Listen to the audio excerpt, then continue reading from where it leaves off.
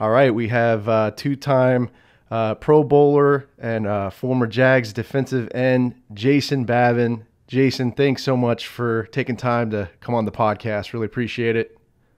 Absolutely, man. So, Jason, I want to jump right into your college career here. I was doing some research. You grew up in Kalamazoo, Michigan, and then you were playing high school ball. Your senior year, you break your leg, but then you come back and you play the final 3 games of the season, and then you end up getting a scholarship to Western Michigan. Is that true? Is that how it went down? Yeah, it's true. The last 3 games weren't pretty. I'll be honest with you. It was not a full speed Jason, that's for sure. I mean, that must have been a hell of a recovery. I mean, having a broken leg and then coming back and playing your last 3 games. How'd you do that? It was pretty much a cast on my leg. But I was just I just wanted to say, I played and I was healthy and I was good, good to go. Because junior year there was all these schools that wanted me, and then I broke my leg, and they're like, well, we'll see. And so I'm a pretty stubborn person, that's for sure. That is amazing, man. You go to Western Michigan, you earn a bunch of awards. I mean, as a defensive end, two-time MAC Defensive Player of the Year, 2-time first team All MAC, and then you get drafted by the Houston Texans in the first round in 2004. Was playing in the pros always kind of in the plans for you, or? No, it really wasn't. I mean, I tell the story is I think it was my sophomore year summer. Coach Darnell, my head coach at Western, called me up to his office. And for those people that know Coach, he's got like a Southern accent. He's like, "Now, Jason, I'm gonna tell you something right now." He's like, "You want to do this? You can do this. You got to be all in. You got what it takes." And I remember leaving his office, and there's an elevator going out. He's on the 3rd story, the stadium. I remember going down the stairs thinking, "Holy crap! Like, this guy's not bullshitting me." Then literally from that moment walking on the stadium, I already always worked hard, trained hard, did all the right things, but I'm like, I'm all in. I'm gonna do whatever it takes. No more spring breaks, eating better, working out harder, training, just absolutely getting dialed in. And that's just how I stayed, till I retired. Yeah, he was a great coach and great advice. So you go in 2004. You have the combine, and then as this year in the 2021, there wasn't any combine. It was canceled.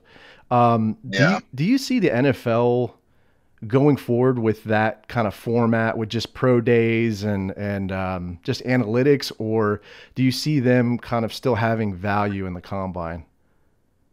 Well, I was never a huge fan of the combine in the grand scheme of things, because to me, your resume was your tape. But the good thing about the combine is you get to spend time with guys and find out their character. And for those teams that really adhere to a certain culture, and they have a very specific mission, vision, values, and belief, which isn't many, it's good, because then you can decide, like, hey, this guy may check some boxes from a physical standpoint, from a performance standpoint, but is he the kind of guy that we want in our locker room? Because I think the locker room culture is something that gets the first thing to go when they're making the draft day selections. Yeah, and I mean that's got to be nerve-wracking. Must have been nerve-wracking for you as a player, because you have the 40-yard dash, you have a bunch of different exercises, bench press. You make one mistake and that could ultimately affect where you go, right, or where you get drafted. So I mean, I imagine that was pretty nerve-wracking for you. I got it explained to you this way. Alphas, winners, people that are at the high level, that's not how their brain works. They don't think about making mistakes. Yeah. So it's I wouldn't say it was nerve-wracking. I mean, you prepare and you prepare and you're ready to roll and you go. You don't really think about it like that. So I would imagine there would be months of preparation, right, for that one. Oh yeah. And I was down in Cherry Hill for 3 months just preparing for the for the combine.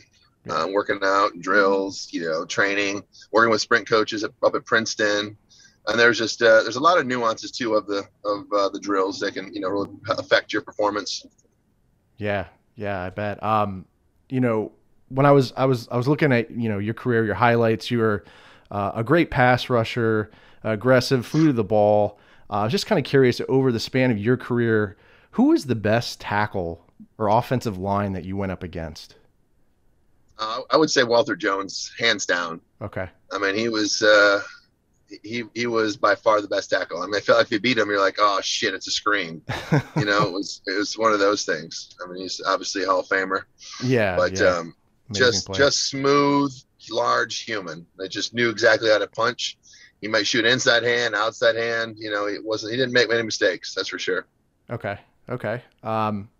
So Jason, I'm sure you get asked about this a lot. This is one of the Jaguars moments that kind of sticks out in my head is the when you were playing the Cardinals with Andre Ellington. You tackled him.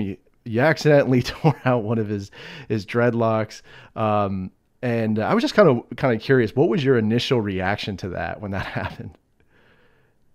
Well, I didn't know they were in my hand till the end. Okay. And then I might have played it up to the crowd a little bit at the after the play. So, Okay. but I mean, when you're on the field, that's one of the great things about football is you can just be that person that you're really not allowed to be in society, and get rewarded for it. Yeah. Did you catch a lot of flack after that? Did he say anything to you after the game or after the play? No, there was. I mean, it was just it was a heat of the moment situation. I mean, Yeah. if anything, I'll be in the airport going to different offices. People will see me and they'll be like, "Yes, he ripped his dreads out, high five." So, but other than that, Yeah. I mean, I always wondered, the pile ups after a play or like the scuffles.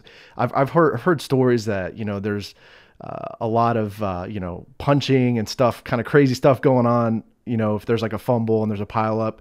Is any of that true, based on your experience or? well, I would say it's a lot's changed. I mean, the NFL is obviously much softer, more politically correct. I mean, it's really not almost. I mean, what it was last, I would say, CBA. I mean, it used to be, a man's game. Now apparently it's, I don't know, a lot of other things. But there was punching, there was fighting. I mean, we could go back to games when I was in the Eagles, played against the Giants. We'd literally have fights, and then no one would get ejected. Maybe fine later, but now everyone's gonna get suspension. They're gonna talk about it and their feelings, and it's much different now than it was then. So there probably isn't nearly as much stuff going on in the pile. Yeah, agreed. You played for a variety of, different teams throughout your career. You played for the Philadelphia Eagles, you played for the Texans, the Ravens, the Seahawks. I mean, you played for some great coaches like Mike Holmgren, John Harbaugh, Jeff Fisher, I mean, Andy Reid. Did any of them leave an impression on you, as a player? I mean, they all left their mark in different ways. I mean, because I would say that there's especially for guys, especially professional athlete guys, there's for some of us, there's a slower maturity rate. You know what I mean? So for them to kind of to see the value and have the patience sometimes, it was one of those things where I wish I knew now what I knew then, Okay. But and now looking back, it's like, and now that I coach a lot of youth sports in high school, it's like, I know that they don't know, but they'll know in the future. And I think that's with their perspective. Like, yes, I know you're acting like a dipshit, but you'll get it. So Okay. they definitely all had an impression on me in a good way. Okay. Okay. So, after your pro career, you started Red Zone Realty. I want to talk about that a little bit with former Jags teammate Kyle Bosworth. Were you always interested in real estate, or was that something that kind of happened following your football career? No, I have a company that started while I was still playing. We build neighborhoods, we build apartment complexes, and I wanted to have something to kind of frame that up, more of a storefront. So that's where the real estate side came from. So we buy land, we develop it, we build in the infrastructure, we build homes, apartments. So I wanted to have a vehicle in which I could get access to better deals. That's kind of how it started, for my own projects, for my own investments, my own buy and rehab stuff. But then it's morphed. I mean now we have 4 offices, 2 franchises, and we're going to roll out this fall our big franchise, to the public model. So it definitely didn't start there. It started from I guess, I want to grow my portfolio perspective. And then I realized, like, as we brought on agents that wanted to come work there and hang their license there, it really involved into, I guess, a labor of love, in the sense of, like, our big slogan now that we're rolling out for this year is Red Zone Realty, where agents become business owners, because we're all about training, we're all about coaching, all about culture, and very specific what we want, in the sense of people that want something more. We're going to help them get there. We're going to help them build it. If they're selling $2 million a year, they want to get 10, we're going to do that. If they want to start a team, we're going to help them build a team, from how to structure the admin, how to structure the transaction coordinator. And we've had tremendous success with people have joined Red Zone, of doubling, tripling, and just having this explosion of growth. And it's really due to them committing to the idea of always getting better and doing whatever it takes, and obviously the culture surrounding them with all the other people. So it's not what I'd planned, master planned, but it's what it's evolved into. And now to me it's invaluable, in a sense of, when you see people's life change, you see someone that's like, man, I'm trying to make it in real estate, and then all of a sudden they have a team, they have 4 agents underneath them, they have an assistant, and it's like, yes, this is where I wanted to be. And it's pretty awesome. I'll be honest. It's probably the best feeling of, closest you get to, the football field. Yeah, and I love the name Red Zone Realty. That's a great name. So kudos for that. Great marketing there. And I can imagine, like you said, just kind of starting something like that and then seeing it grow. It's got to be satisfying. I mean, it's got to be. Yeah, for sure. There's a lot of times, labor of love, where, when it started, I was wearing, 20 different hats. Now we have inside sales people, we have coaches, we have administrators, we have, all the different people. But when it started, it was like, I had, wearing a lot of different hats was putting in a lot of hours. So it's definitely feeling better now about the situation. So when you were playing, when you're in the league, and then you were, towards the end of your career, was there any planning, is there any planning in the NFL? Do they provide any guidance on what to do after the NFL? I was always curious about that, because you see, sometimes players, end up, going broke, or not, having kind of a plan after the NFL. Is that something that they kind of, a service they provide, or was it just kind of, you have to figure it out? They offer some stuff, but you have to be a self-starter and self-motivated. And there's plenty of avenues for guys to take advantage of different things. I mean, if you look at what most guys do now, most guys are in medical sales, or they're own a gym, or they're somehow in fitness, or they're sell, in the financial world, portfolio stuff. There's real estate. There's not a lot of, avenues that we fit into, the boxes for the most part. But it comes down to, I think, and there's a lot of guys that I help with this transition, to this day, and we'll continue to help. What do I do next? I'm like, listen, let's figure it out, what you're going to do, or what you want to do. Like, even if you have money, like, you have to, if you're a man, you have to have a purpose. You have to have something that gets you up every morning, something that your kids can look up to, your boys, your daughters, like, oh, dad gets up in the morning and this is what he does, and just to have a functioning, healthy lifestyle. But the biggest thing for guys is it's almost it's not I hate to say pride or ego, but you go from being, top of the world, every door's open for you, and then you want to get into an industry where you might have to be an intern, a 30-year-old intern making no money, because that's what you got to get into. So you gotta swallow your pride and do this. And it's a hard thing to do, going from the NFL or any sport to do that.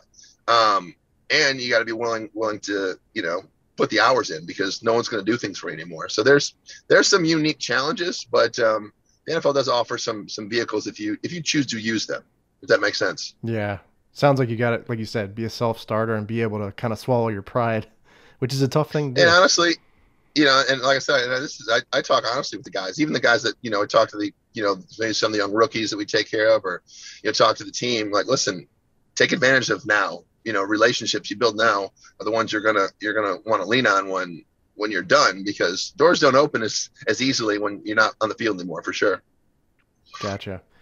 So Like I said, you had mentioned you had played for a lot of different teams. I know there's the connection with Kyle and Red Zone Realty, but what was the reason that brought you back down to Jacksonville, Florida again? Well, we didn't ever leave after I got traded here. You don't really have a choice when you get traded to a team. It's technically waivers, but you go to the team with the worst record. And truthfully, I tried to fight it because at the end of my career, I obviously wanted the Super Bowl ring and be on a playoff team. But the community here, the people, the weather, the lifestyle, the culture, everything really checked a lot of boxes for people that live that lifestyle with a family, with kids, or goals, are motivated, they're healthy, they want that's what they want in life. It's a really unique setting, and I think that's the real part of the reason why a lot of guys end up living here that come here. I mean, it's not a place where you would say, okay, when I retire, I'm going here, but it's kind of getting to that place because a lot of guys stay. I mean, we have a great alumni group, and not just football. I mean, there's a lot of other sports guys that retire here and lived here. Yeah, and I imagine there's a lot of excitement with Urban Meyer, becoming the head coach of the Jaguars. A lot of development projects being talked about, real estate ventures. How is it down there right now? Are people pretty excited, or? Yeah, there's definitely a buzz. I mean, the Jaguars really, they kind of competed against the college teams for a long time as far as, people go on Saturdays to the game and then we're spent for Sundays, but it's really becoming part of ingrained. I mean, nothing like, the teams that have been around for a long time, but it's definitely getting a lot better. Okay. Well, hey, Jason, thanks so much for doing this. I really appreciate, you coming on the show and talking some football, talking some Jaguars. I want to thank you again, and I wish you the best for, your future endeavors and with Red Zone Realty. All right, man. I appreciate it. Duval! What's up, everybody? It's Andrew from the Jaguar Podcast. Hope you enjoyed the video, and if you did, there's more content over here. Don't forget to subscribe to the channel as always. And remember, this is a podcast, so you can find this pretty much wherever you find podcasts. There I'll be doing interviews of current and former Jaguars players, including Joe Schobert, DeJuan Smoot, Shaq Quarterman, etc. And I also do interviews of former Jaguars players, including Natron Means, Jimmy Smith, Tom McManus, etc. So be sure to check out the podcast, subscribe to it, stay safe, stay sane, stay healthy, go Jags, and I'll see you next time.